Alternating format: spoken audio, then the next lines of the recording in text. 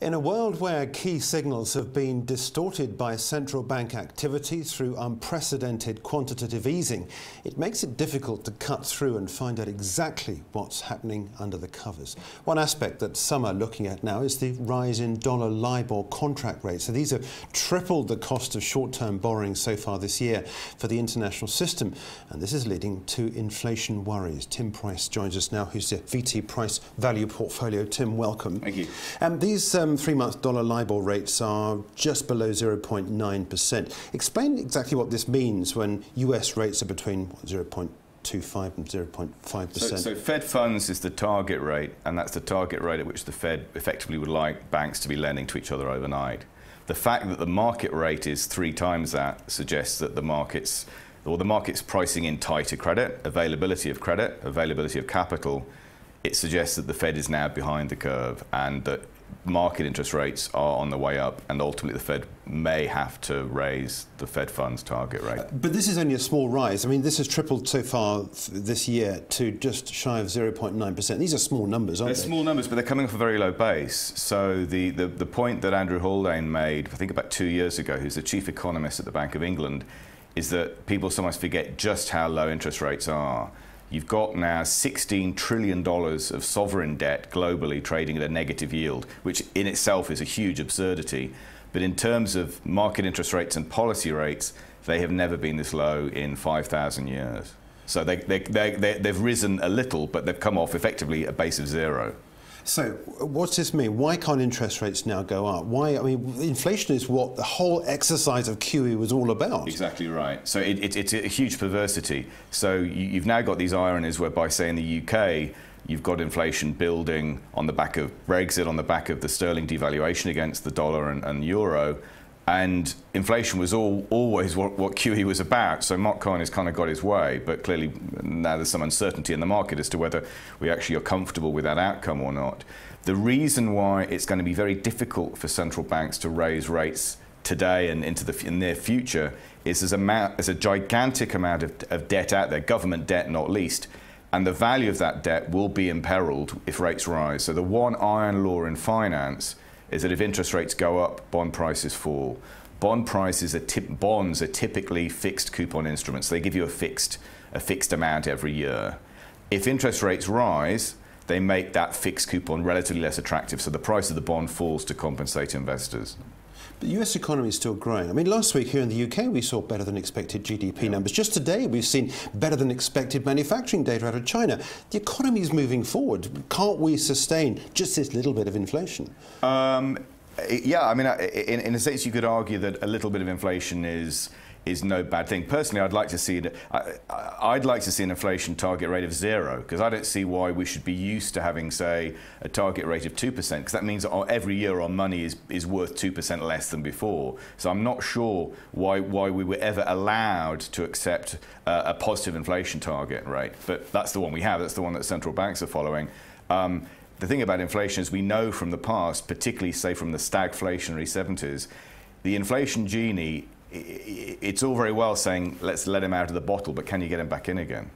But the inflation aspect of this is an interesting point. We've got a situation now where we have this debt pile that you've explained. Inflation is almost necessary to shrink that debt pile, which again is going to be good news. So long as we don't take on any more debt, this is the right way forward, surely.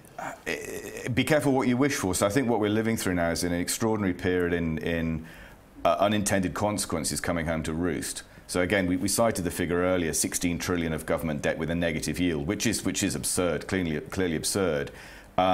There's much more debt behind that. So McKinsey suggested 2 years ago, I think it was, that far from deleveraging after the height of the crisis in 2008 when Lehman Brothers failed, governments have collectively added another $57 trillion on top of it.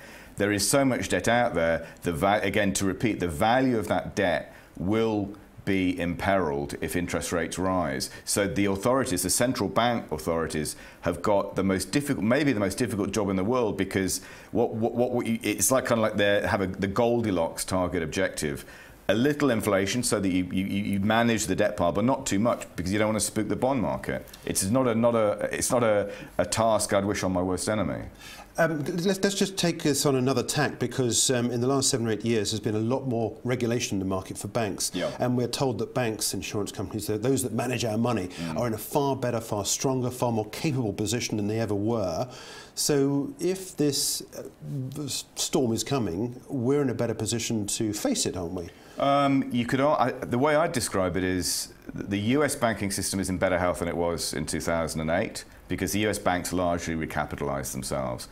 UK's banks are probably somewhat better off than they were in 2008 at the height of the crisis, because again they've done some capital raising and they've tried to manage their balance sheets. The glaring hole in all this is Europe's banks, is the Eurozone banking system. The fact that Deutsche Bank's shares are still close to an all-time low. There's still big concerns over Deutsche Bank, which is clearly a systemically important bank.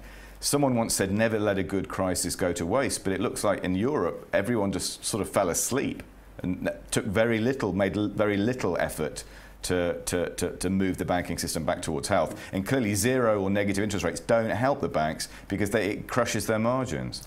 Okay, let's step back and then take another look at how all this could impact on our day-to-day finances. If interest rates go up, we've got debts, we've got to manage those debts. How are we going to service them? Are we not going to be able to service them? What market is going to give way first of all? There's different debt markets here. So you've got the government debt market, which is deemed to be the low risk or risk-free market. You've got corporate debt and you've got household debt. As far as households are concerned, that'll be a function. That'll reflect the ability of people's ability to service their mortgages. In terms of the corporate sector, corporate rates are still very, very low in the corporate bond market, and the government market, as we know, yields are sort of still close to all-time lows, although those yields are starting to pick up.